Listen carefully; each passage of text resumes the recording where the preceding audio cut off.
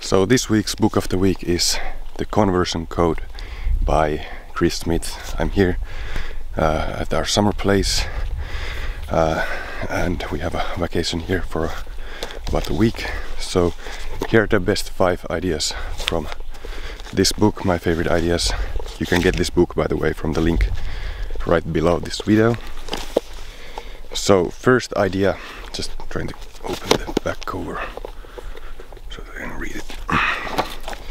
Yeah, the first idea from this book is that enthusiasm means I am sold myself, like the last 3 letters, IASM, I am sold myself. So it's very important to have enthusiasm in sales. And this book, by the way, it's really cool. It's both about like marketing and sales. First, like how you get like leads through like social media and like Facebook advertising and everything like that, and then how do you close those sales as well. Like it really like teaches like sales skills as well at the end, because it teaches that you should be hopping on the call with the customer then afterwards and really like have a sales call with them, and or like call those leads as well and set appointments to close them on the phone.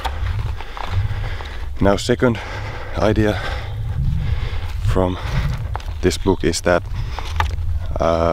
Facebook is the internet. So most of the people in the internet are on Facebook. It's a really good place to advertise your business on Facebook, because there's really like billions of people there. No other social media platform is really as big. Then point number 3,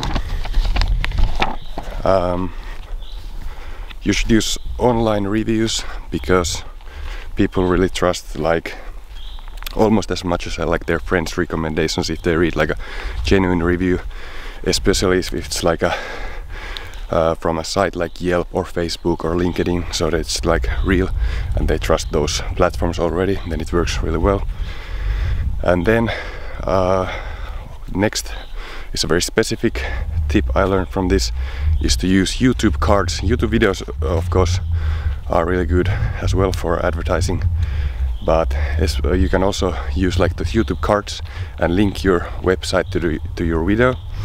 And what is the best time is by checking the analytics and seeing like when your viewers are going to hop out of the video, and you want to put that card to 25% of that watch time that they usually drop out from, so that it's not too early but not too late, so that they never see it because they quit watching the video.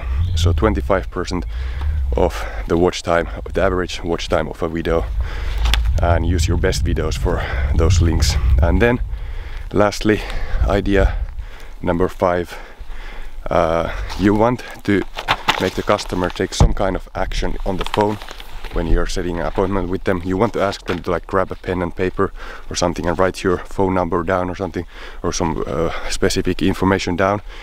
I haven't really decided yet how I'm going to use that in my sales job yet, but that's the point of that, is that you want to make them commit and like actually act in some way, get the pen and paper and really commit to making some action, like, and you establish yourself as like the boss or the alpha in that situation, and you gain control over the situation. Because if you can make them do that, then it's much easier later to ask them for their credit card number or to close the deal, instead of if you never ask them to even do like that kind of little action. So that's it.